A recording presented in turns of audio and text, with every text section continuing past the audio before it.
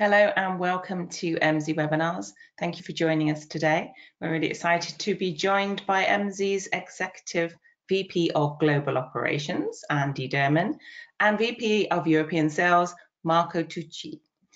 We also have a special guest today who Andy will introduce in a moment. If you have any questions during the course of this webinar, please put them in the question box on the control panel and we will endeavour to get back to those at the end of the presentation. We are going to share with you the recording and slides from today's presentation in a follow-up email, so please keep your eyes open for that. So without any further ado, I'll hand over to Andy. Hi, Andy. Hi, Debbie. Thank you very much, and hello, everyone. Salut, ça va, hola, and ciao, and all the other things. So, welcome to today's session. I'm very excited to have my trusted co-pilot, Marco Tucci, joining us today. Hello, Marco. Hello, Andy. Hello, all. Good stuff. And as Debbie mentioned, we're very delighted to have a special guest joining us a little later on in the session. Just moving through, just wanted to reintroduce to you, for anyone that's new to this webinar series, the Emsi Burning Glass work and our mission and what we're pushing on. In summary, our primary goal is to help organizations such as yours and the communities that you serve make better decisions about the labor market through having good insight, data, and evidence upon which to base decisions about careers, work, education, skills development, and making key economic investments as well. And so we're really here to guide you in your really important work at times of great challenge and change in the labor market that we're facing now, post-pandemic, and as the world gets ever crazier in terms of its interconnected economy. We want to bring some light into that and understand what is going on in your area, in your communities, and the wider world. And so that's why we do what we do. And today's webinar is all about continuing that theme of understanding how information and data about the labor market can be utilized to make those key decisions and help you be ever more impactful for the communities that you serve. I mentioned about the data and information. We pull together insights about the labor market from a whole range of areas and data sets, ranging from official government statistics that really help us understand the structural building blocks to different economies and what makes up key economies and how those have been changing over time, through to big data derived from sources like online job posting activity to really illuminate what the sharp focus of demand is on a more current basis, and pull lots of this information together through building structure and science to that data that turns a lot of big noisy information into more easily consumable insights through building libraries and taxonomies around that describe aspects of the labor market from different job roles and building categories there, through to illuminating the skills that are really driving the labor market as we go. So that's who we are and what we do. And in today's session, we're going to cover two key components. First of all, you may have already visited our previous webinars, but we wanted to take an opportunity to recap the last couple of webinars that we've done, and particularly recapping the role that labor market information and intelligence is playing for economic planning and in the sphere of education. So we wanted to recap and bring that together. And then on the foundation of that, this is where we bring our expert in today, and we'll have a conversation about some real world applications of labor market information and the impact that that's having on communities across Europe. So very excited to have that conversation shortly. But before we get to that part with our friend Iñigo, I'd like to bring back my co-pilot and in this, Marco, and ask Marco to kind of remind us of what we've covered thus far on our journey together in these webinars. So Marco, why don't you take it away? Okay, thank you, Andy. Just as you said, just a brief recap on LMI. What is and why is it so important for economic and education planning? We are living in a world of big changes and challenges. So the impact of these changes and challenges that I have indicated, you can see in the left side of the slides, are very significant for the labor market. For example, the merging of digital and soft skills, the merging of new occupations, the new way of working, for instance, smart and remote working, etc. So those facts are reflected in increased specific skills requirements that we can find in job postings that are posted daily by employers, by companies. And we can also observe an increased skill description level in job seekers profile. So this is, we can say, as we can see here, that we are in a skill-based economy nowadays. So understanding all the changes is crucial, is essential. So for university and training agencies, they must adapt their educational offer in order to reflect the market needs. So this is very important. And also for policymakers, they must reshape their local economies by planning the future investments. And these are the reasons for which LMI is so important and can help us to achieve these important things.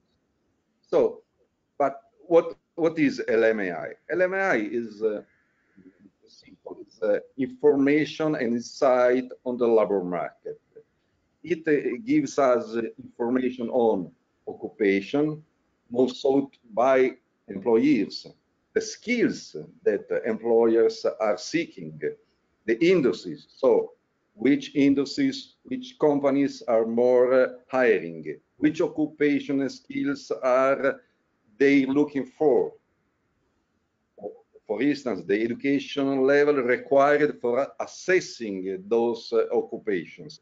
So to recap, LMI enable us to have a view of the labor market based on solid evidence of the data.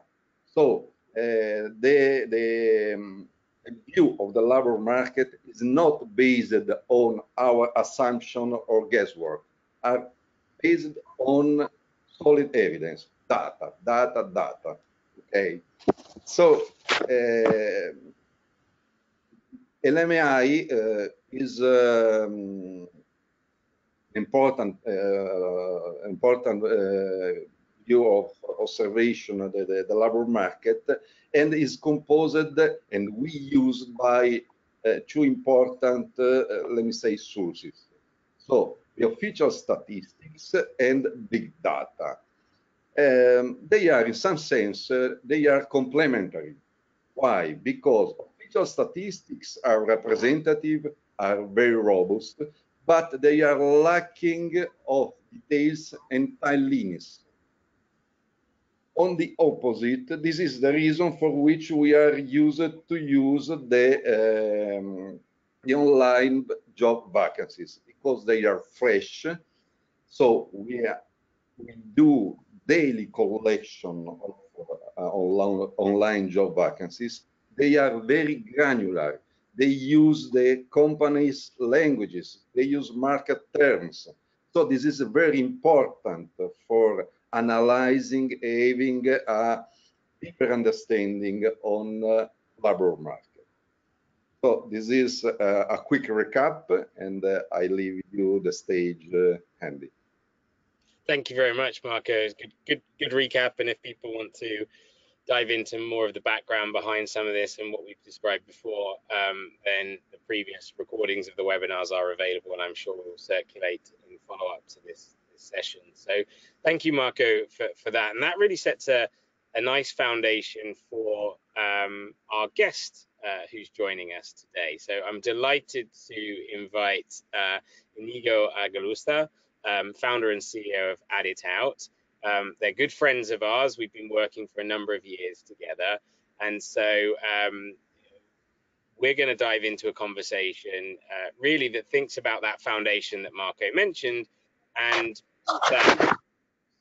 real life examples of work that his organization is doing on the ground in different communities. So I'm going to stop sharing my screen now so we can get the faces involved. There we go. So Iñigo, welcome. Thank you so much for joining us. Thank you very much. A pleasure having you. Why don't we kick off? Tell us a little bit about yourself personally, and then ADDITOUT, your business, and kind of what you're doing there, and then we can start to dive into the conversation. Okay, thanks a lot, Andy. So yes, I'm Iñigo Argaluza, the founder and CEO of ADDITOUT. ADDITOUT is a company founded in 9 years ago. With the aim of, it's based here in Bizkaia, in the Basque Country, and giving and offering our services to industries and institutions around different countries over Europe and America. In this case, we have, during these 9 years, we have had the chance of working for institutions and organizations in Ireland, in Portugal, in the USA, apart from obviously here in the Basque Country.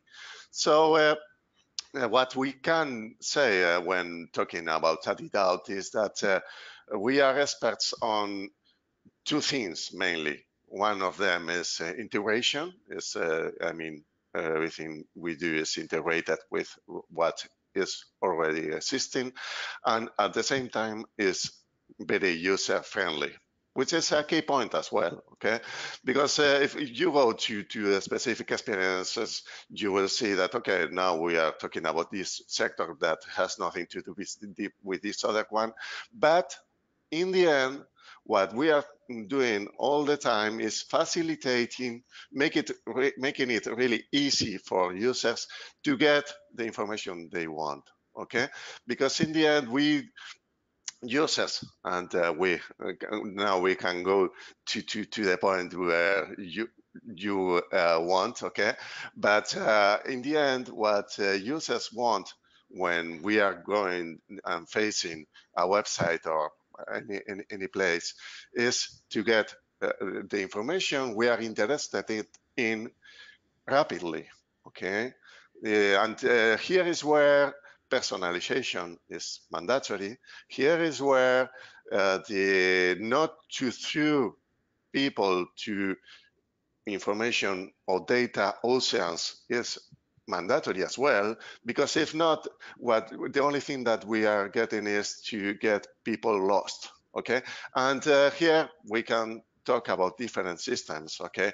And for me, as another key point that could be named or called as mandatory is make it easy for people, okay?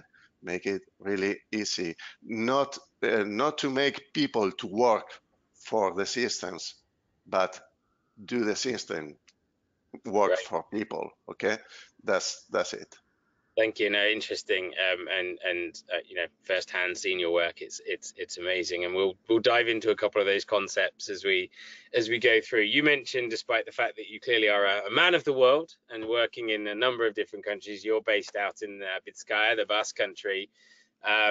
So I wanted to kick off really, you know, as a businessman, as an employer, as a resident, you just what's happening out there on the ground in the Basque Country in terms of employment? Is it very different to what we're hearing across the rest of Europe and quite frankly across the rest of the world, or are there any interesting kind of new trends emerging that you're seeing?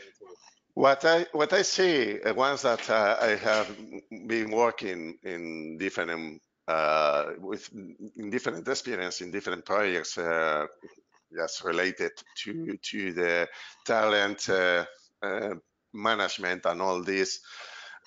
what I can say is that it's almost the same everywhere. I mean, all of us are fighting for, on the one hand, as professionals, to have the best opportunities we can, okay, to have the best life, benefits and all the life quality that we can.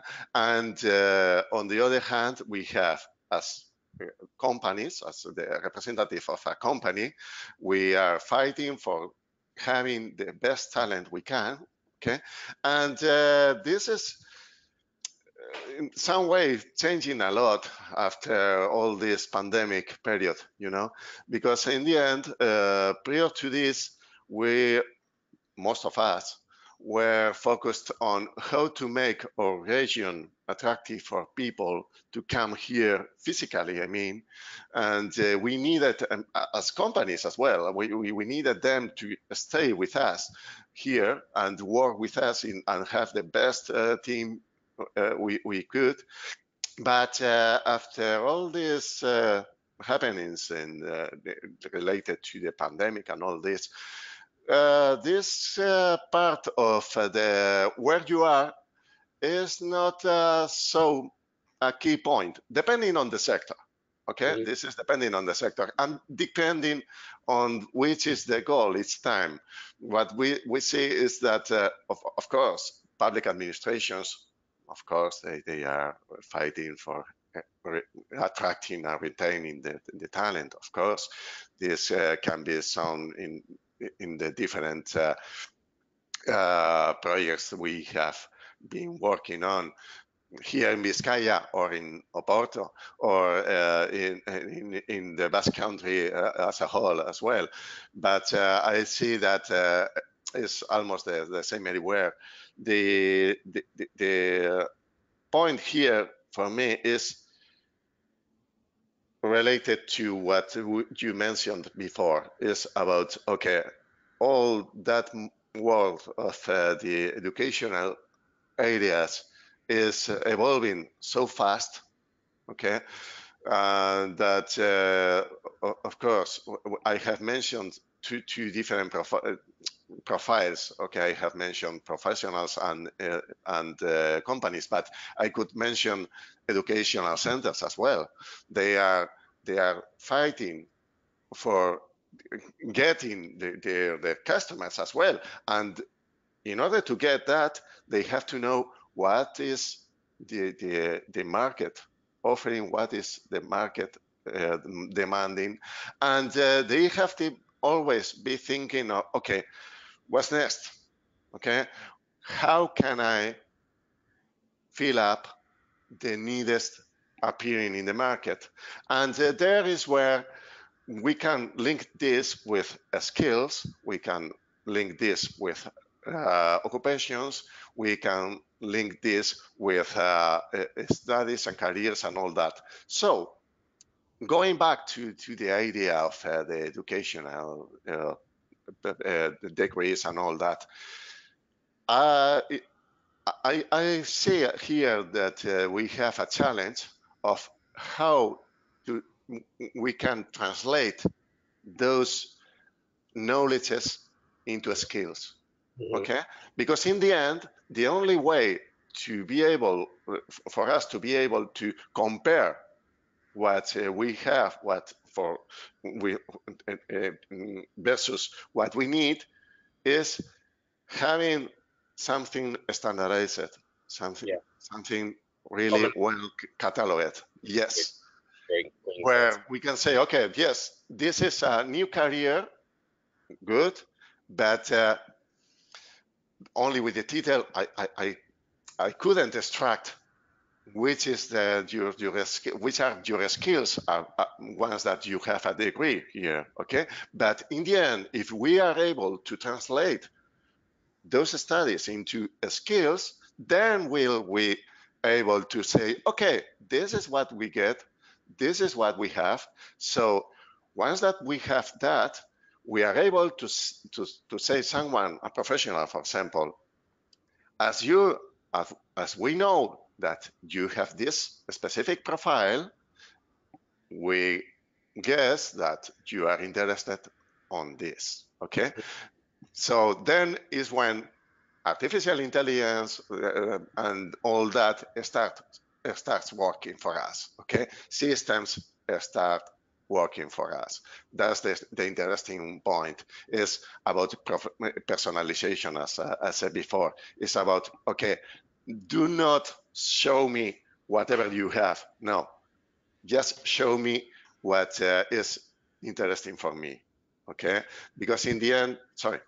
Yeah, no, I just wanted to say, I think, you know, in drawing from some of these strands together, we talked earlier, and Marco provided a bit of a background and a recap, and you've sort of reinforced a lot of what we're discussing about the kind of need for good insight, more granular insight, more, you know, thinking about those the lowest common denominator of how skills connect together, both in education, within experiences, but are also then how we define roles these days. Therefore, we need to make that connection using the common language. And you know, I asked you about the Basque region, Bizkaia, because you live and your business is there, but also that's where we have as businesses come together, isn't it, in terms of work on the ground in Bizkaia. So maybe this is a great opportune moment to actually for you to share a little bit about the different strands of work that are happening, that are leveraging the data, our data, alongside lots of other insights that you're gathering together on behalf of the communities in Bizkaia. And I have a few different strands working now in the region to help. You mentioned personalization, to help very specific use cases. So I wonder if you wanted to kind of maybe give us a quick summary of some of those use cases that are on the ground and working in Bizkaia, and maybe kind of some of the learnings that we've had, and then we can talk about other regions as well, to kind of evolve that. So yeah, just very interested to hear your experience and how you're leveraging our data on the ground for different communities in the Bizkaia region. Mm-hmm. Yeah, in this case, what, for example, we have had different experiences, as you said, and for example, we can talk about one of them is the one related to Bizkaia Talent. These guys, their goal is to try to retain and attract talent to the Basque Country, okay? And they are really good on that. I have to say that, because it's not because I said it, it's because community says it, okay? Yeah. They are very relevant agency, okay? So what we did for them is to try to help them to create that community, because their goal was to and is to create a big community of highly qualified professionals, okay, linked to the Basque Country, together with companies based here in the Basque Country as well. Okay, that's his goal. So, taking that into account, what we have been doing during these years is to include different services. And for example, one of them allows someone representative of companies to prior to just waiting for people to apply for a job offer. Instead of that, they have the chance of, okay, saying what they need, including skills, including occupations and all that, and the system is able to do the matching between what is in the database. This is those professionals included, registered in their community, and what is required, okay? So things like that.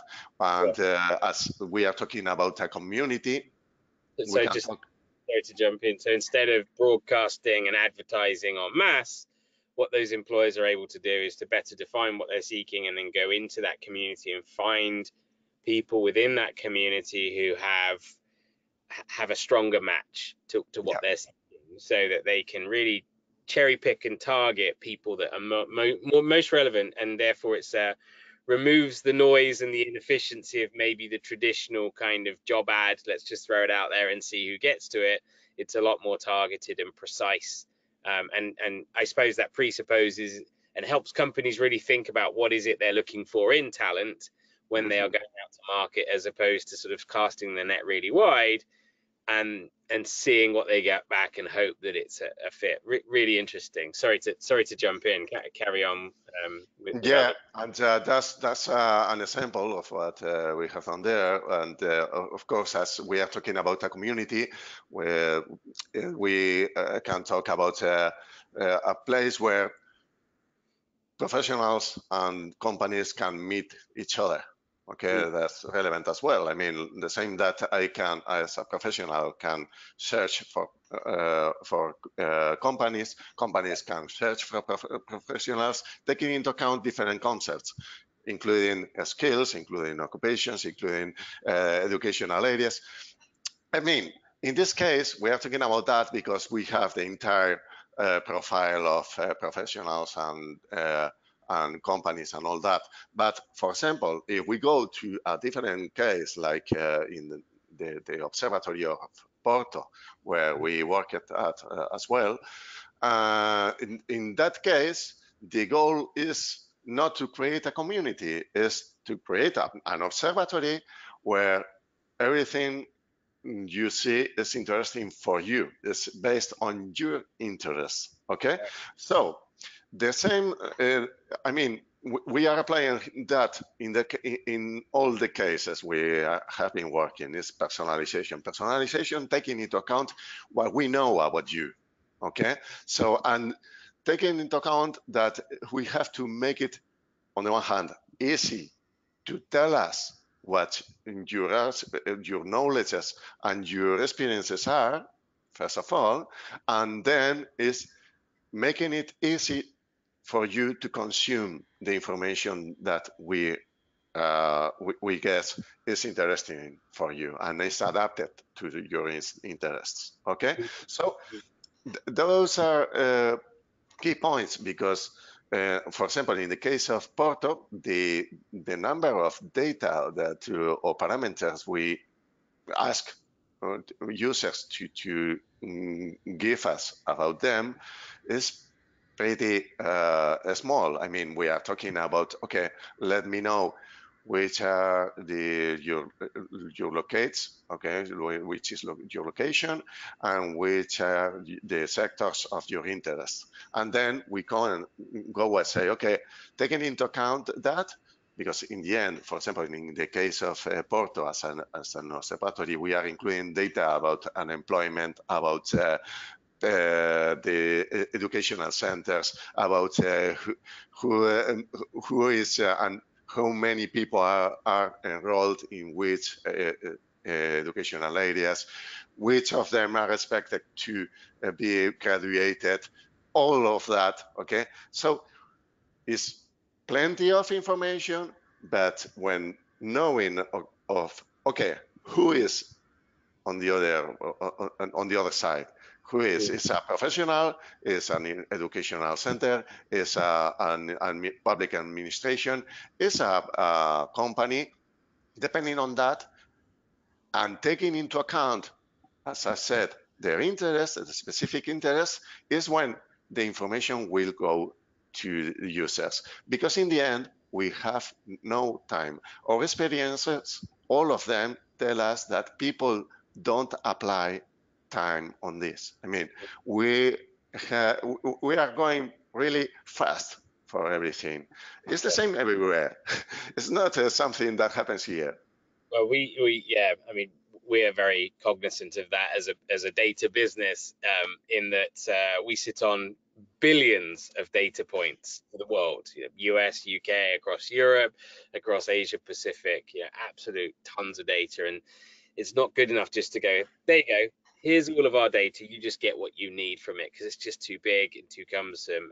So the great challenge, and why I love working with organizations like yours, is to really get into the mindset of who really needs this information. What questions are they going to ask? What questions are they asking? And therefore, what information do we need to serve up that helps them answer that specific question, and maybe helps them guide them towards the next question they need to be asking. So obviously the great challenge of taking this kind of data to the masses is getting ever sharper on who the user is and what they're trying to achieve. So you mentioned Bizkaia Talent, and that the users very much a two-side of that community, the professionals community, and then the employers who are seeking talent and looking for those connections. And then you mentioned the observatory in Porto in Portugal. So just interested, what typical users are you seeing in Portugal? Is it similar to Bizkaia Talent, or is it aimed at a very different audience there? What's the story? The expected audience is different, because in the end, Bizkaia Talent is focused in highly qualified professionals only. Okay. In the case of the Porto Observatory, is much wider. I mean, it's for everyone. Okay. And then you can go and see, okay, what's happening with the people with this educational level, or this other one, or whatever. Okay. And you can see different points of view and views of the reality. There are many realities, you know. Each of us has its own reality. So what we have there is,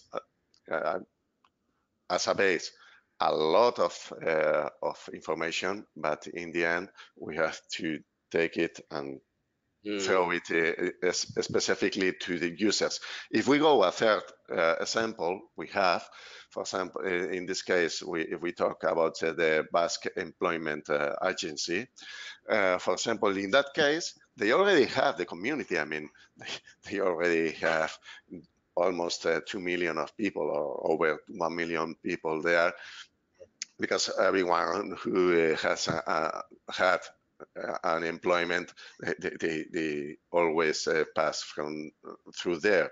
So they are, I mean, in that way they are registered, but the goal at that point is, first of all, how to maintain that information, the information they have, updated, first of all, and then because in the end the goal is to create an interesting place for, or the most interesting place for all employers and employees to be there.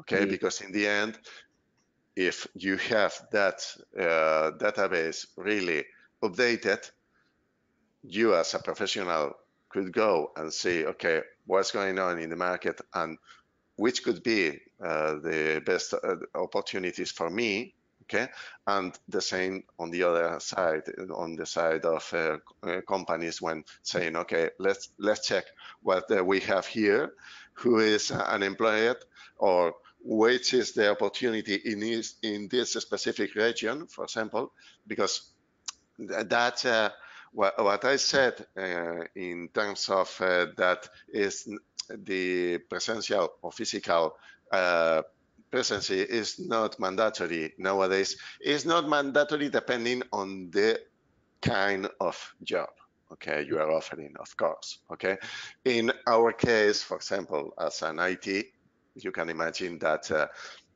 it's not a key point for us. Okay, but in the end, is something that is relevant in many sectors still.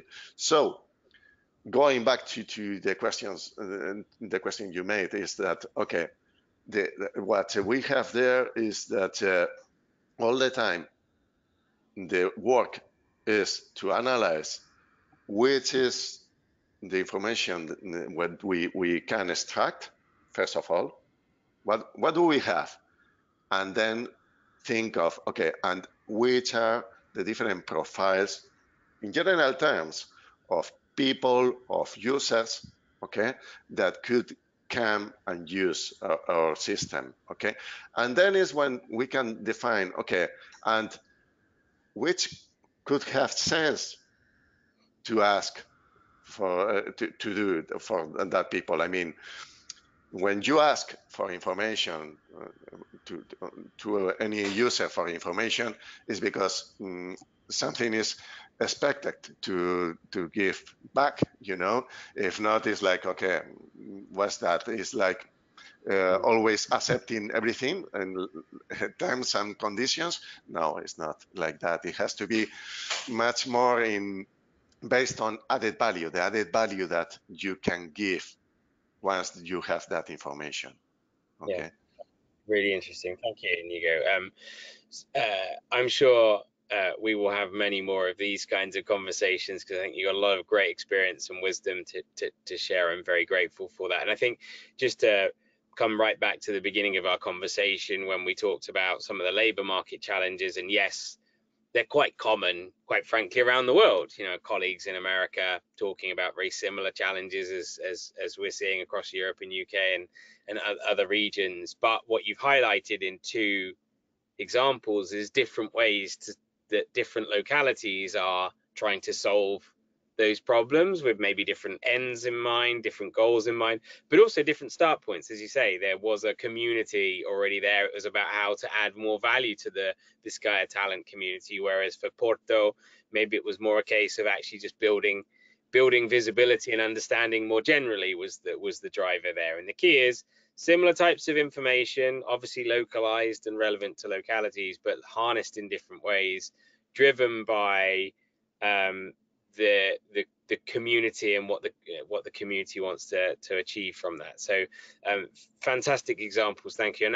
And both of those are live and open, or at least, you know, you can access, presumably, that we could share some links to. So if people are interested in exploring, they could have a poke around. So we'll try and grab some links and share those with our audience here. Just before we finish, and you go, we have a community. The Emsi Burning Glass community is very much around about labour market data, interested in understanding labour market dynamics. You've shown a couple of great examples. What's your number one kind of recommendation to our audience in terms of thinking about how they can really maximize the value of having good data about their economy? Is there anything that you would flag as higher than anything else that for people to be thinking about after this session? Yeah, first of all, I would say that the first thing that they should think of is which data they have around, first of all. But once that we have data into account, is okay, and which of them are standardized? I mean, and if not, how can I standardize them? Okay, that's when if we go back to the sample of the skills and occupations. Of course, that it's great to talk about skills and occupations, but we should always think of, okay, but which is the standard that we will use when talking about those? Okay, for example, the ESCO in the case of Europe, okay, is a great example, okay, of that. And in the end, that makes you, I mean, that gives you a very interesting tools in terms of that. For example, there are some skills which are disappearing. Okay, with this evolution is doing that. I mean, for example, if use a computer, which was a skill, okay, but it's not considered as a skill in the last version of the ESCO, for example, okay, because in the end everyone does it. Okay, and this is evolving all the time. So standardization will help us to have it updated, all the information updated, but which is much more relevant for me is that then we can compare things. Okay, we can extract the information we need to do comparisons and to think of, okay, am I looking for the right people? Am I doing it well? Am I being well focused when I'm talking about as a company representative, or I'm doing things well as a professional when this is what the market is demanding. For example, in the case of the Basque employment agency, we were thinking of, okay, we suggested the following is how we can suggest the best option for people taking into account what they already have. And it's as easy as like that. Is first of all, we can extract which is next, is closer to you from your current situation, but then you have, that's not always the best option, because the best option is that which sometimes can take a higher effort from your side, but which can be really a much higher opportunity for you in your career. So those parameters are interesting always to take into account, all of them in the end. But again, standardization is a key point. Well, thank you very much. Yeah, no, I can't argue with that. You know, that and certainly something we think very carefully about in our data is we recognise whilst Marco and I and all of my great colleagues at Emsi Burning Glass are incredibly geeky about our own data and how impactful it can be, we also recognize that it's a piece of a very complex jigsaw puzzle, and so the ability to make connections to other parts, other pieces of that jigsaw puzzle, and standardization is a really key part of that. It then means you can really make the data work in a more cohesive and user-driven, personalized kind of way. So fantastic recommendation to leave us with, Iñigo. Thank you so much for joining us. It's been a real pleasure. Thank you. Working with your organization. And I think what it reinforces is the value of the one size does not always fit all. It's really important to take these building blocks and apply them in different ways, and your organization are absolute wizards and experts at that. So I'm very encouraged by our work together. Thank you very much. Thanks a lot. A pleasure. My pleasure, my pleasure. We'll see you in the future webinar series, no doubt, no doubt. See you. So thank you, Iñigo. We're going to now just bring this session to a conclusion, a very interesting one. I hope you will agree. And I just wanted to reinforce something I mentioned on the last time, which is quite a lot of stuff is brewing up on our end. So we got some really big news coming early next week. As we move forward, you may recall that about 12 months or so ago, Emsi and Burning Glass merged together to become the world's premier labour market intelligence organisation, and we have very big ambitions. The next part of this is about looking not backwards to where we've come from, which of course is valuable, important, but really looking forwards to a very exciting future.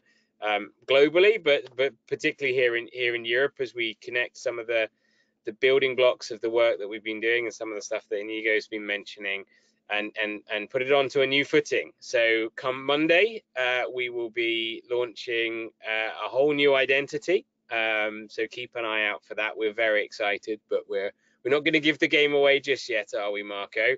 But come Monday afternoon, European time, certainly on Tuesday, you'll see a very different identity for us. And that's the start of some very exciting things. We're building a whole raft of resources for you, our community, to continue to better understand and play with the labour market information, look at insights for your regions and your areas, and really start to think about how you can bring this to your work and how it can elevate the activities, much like Iñigo shared from Bizkaia and from Porto, and we're working in other regions as well. So we will be sharing a lot more, and particularly after the summer break, you'll be hearing a lot more from us and under a new guise, with some slightly different colors associated with us, but the same core mission that we're pressing on. So we're very excited to share that with you next week and onwards. So thank you, Marco, for joining me once again. Thank you, Iñigo,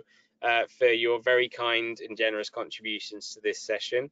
I will say goodbye for now, and I'll see you on the other side. Back to you, Debbie. Thanks a lot. Thank Bye. you. Thank you for joining us.